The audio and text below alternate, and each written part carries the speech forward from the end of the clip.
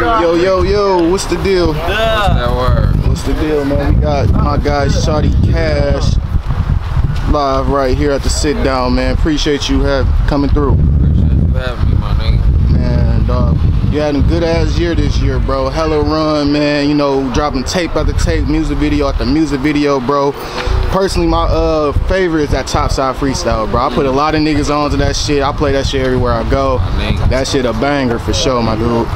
But before we get into music and everything, let's just talk about a little bit of your background and shit, bro. So, what part of the city you from? Man, got ass, man. Hey, man. 6 Mile down. I feel it. West side or east side? East. Okay. Yeah, bro. You know, for me, from the west side, you know, we already know about our history and everything, so just tell me a little bit about East 6 Mile and everything, bro. Man, growing up and everything. That was like area of the hood, bro. We got good kids, bad kids, drug dealing, typical shit. We was just little niggas. We ain't know what was going on around that time. Bitches, small bitches, fat bitches, skinny bitches, wide bitches. You feel me, bro? 6 Mile like every other hood in the ghetto, bro. We got all the same shit, just different ways.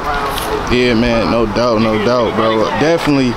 Like, I feel like 6 Mile got like the best like rappers from Detroit right now, or every rap definitely got like the best rappers and everything. So what was like the music life between you, like for you, like growing up or anything? Like, was it a music like in the household or? My daddy rap. Oh, he rap? Okay. I was just around that shit my whole life type shit. But it was like, rap was always a side note to me because I wanted to play football. You know? What position you played? Running back. And Pal, I played running back. I played nose guard too. Lil was here like that. Nose guard? What the fuck? On my mama. Man, was you short or really short back then or something? Little as hell. Yeah, that's probably why they say you small, get through the legs, boom. I always love D-tackle, like the defensive line period, I always fuck with it, cause it's like you ain't gotta do too much, bro. It's a simple goal, get past niggas, hit niggas. Yeah. You know?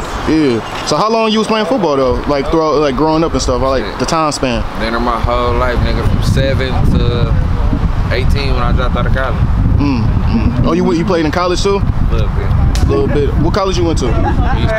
Oh, okay. EMU. Hey, that's a good school to definitely try out for football if you staying at home, because it's like it's nearby. Got like good coaching staff, athletics, and everything, bro. So, you know, what made you put the football life away? Just say, you know, I'm gonna get back to this music and stuff like that. When I went to college, bro, that shit wasn't like the big team type shit. It was like some side note, JV shit down there type shit. Like you do good on that bitch, you get looked at from the big school. It was more so about college, bro. Like, I ain't like the college lifestyle.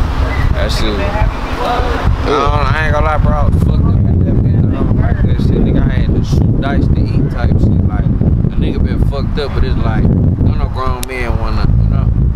Yeah. You can't do shit at college. I had to come home and get emotional shit. Yeah. So when you was young around and stuff, like, was your dad like basically taking you everywhere with him, taking you to studios and shit like that? My daddy always had me around that shit when I was a little nigga, and I adapted to it myself. My daddy ain't really forced that shit on me or nothing. Like I said, football really took most of my dreams, for real. So I wasn't really focused on rap until I got older. Like, I started taking rap a little bit more serious when I was like 15, 16. I was dropping little songs that was gaining that little traction and shit. Yeah. But I ain't start taking rap serious for real till like 2020, bro. Like, when my daddy died, that shit, you feel me? It made me go harder with that shit. But even before he died, it was like, I had to make my mind up on what the fuck I was finna do. I ain't doing shit but getting older, so it was like I just had to make that decision. Yeah, no doubt. All the rap. And that street shit ain't gonna never last forever. No doubt, man. Yeah, sorry to hear about the passing of your father and everything, man. You know, yeah, man, definitely, you know, when you in college at 18, that's definitely like the point where you got to decide what you want to do in life, because it's like you either gonna be stuck in school in the next 4 years pursuing a career, or you're gonna get out and make your career and do something now. And that's the whole thing. And then again, bro, it's like, what the fuck am I really going to school for? Like, my dream was never to work for another nigga. Exactly. You know? Like, keep it real, I only really did that shit because of football and my daddy. Like, football shit, hopefully I can get a chance to do what I need to do. And then with my daddy, he always wanted me to at least try college, so I'm like, fuck it, I'm gonna do it. Yeah. Or what I wanted to do, I don't give a fuck about school, bro. Keep me the brick. You still happy about the decision you made though? Absolutely. Yeah. Absolutely. All the game I got from this shit, bro. I couldn't imagine how my life would have been if I would have stayed in school, bro. Because I had to go through the streets and go through all the trials and tribulations to become the nigga that I am. Yeah, man. You know? Yeah, no doubt, bro. So in the past like 2-3 years, bro, like I said, you've been dropping crazy, bro. Like counted up 10 albums, bro. 10 albums, a mixtape, however you want to call it, but that's 10 tapes in the past 3 years, bro. Most artists only drop once or twice a year type of thing, bro. So what was like what really led you just to go crazy, just dropping like that? Shit, like I said, I just had to make my mind up on what I wanted to do. So if I'm gonna go hard at this shit, I'm gonna go hard at this shit. And then furthermore, I was already, you feel me?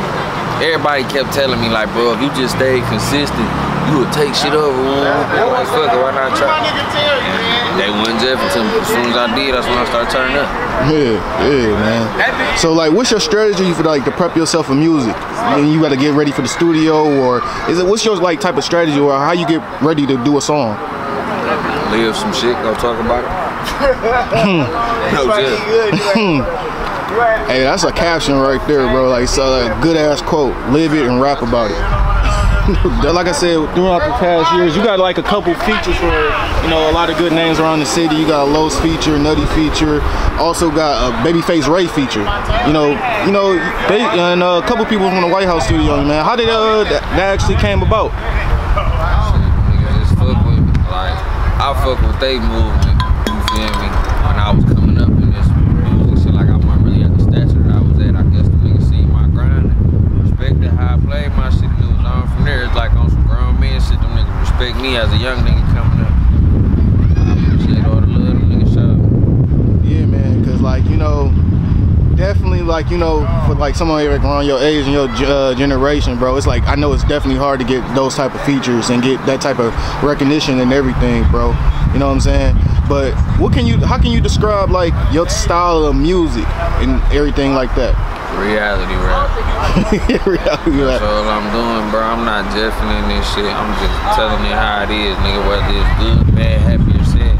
Yeah, man, you got that real good player vibes and everything, bro.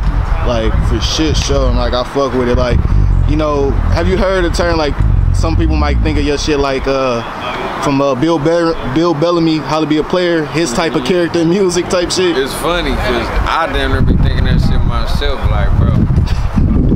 My life was crazy, bro, but it's like, it's funny because, nigga, I ain't even trying to go for no player image and other shit, bro. I'm just talking about my life, like I said. Like, I talk about the shit that I do, bro. Like, my life really been crazy as hell, nigga. Any of them niggas can vouch for me, bro. Like, all I do is just live some shit and put it on the phone. Yeah, man. So, what's like, you could say, probably one of your biggest sacrifices you had to make so far, like, doing your rap career? My motherfucking brain, for real, on some shit like, this shit stressful. And then this rap, like, world, that shit weird, bro. I don't like this shit. I don't fit it. It's like, I gotta coexist around that shit, you know? Yeah. But I look at it as a challenge because this shit be sucking niggas in, and I'm proud that I ain't let this shit take control of me, you feel me? Like, fuck up my head, let me turn into one of these niggas. I'm just blessed, you feel me, that I ain't let this shit suck me in. Is it like easy to get like a Shaudy Kash feature? Yeah, how to pay. So you done? No, man, cause you know, like, basically, like I was talking to one of the other guys in another venue, like, you know, the East Side community is like, rap community is way tighter than the West Side. Like, you know, East Side, I feel like, you know, as long as they like kind of know you, they'll even listen to your music, they give you a chance and shit.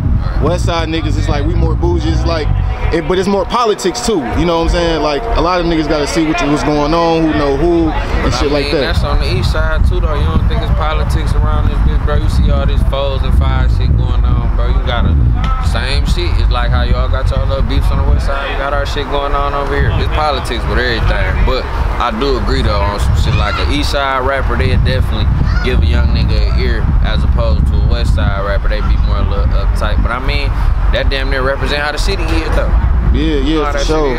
Cause like, you know, I shot with a lot of people on the east side, and one place, studio, a lot of people were shooting at like 2-3 years ago was my man's Road Costa basement and shit.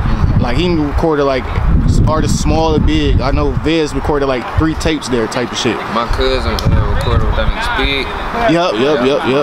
And Big Worm. Yep. That's my nigga too. Shout out to Worm.